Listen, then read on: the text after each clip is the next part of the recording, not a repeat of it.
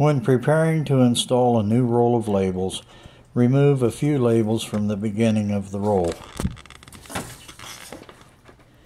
You then want to put the labels on the reel, lift the print head. The paper should pass over the two white pins underneath of this black plastic pin here. Come out the front of the machine.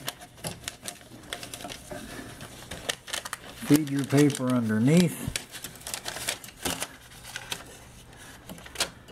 Turn this until you see the slot in the back. Press your paper underneath of there. Push the print head down and hit feed on the front of your scale. This will take up the paper. Hit feed until the labels come out. They will automatically line up. And you are now ready to print if your scale is set for E13 labels.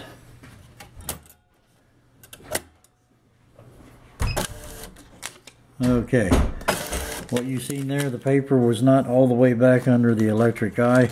If you have that problem, slide your paper over, put this latch in place to keep everything in alignment. Thank you.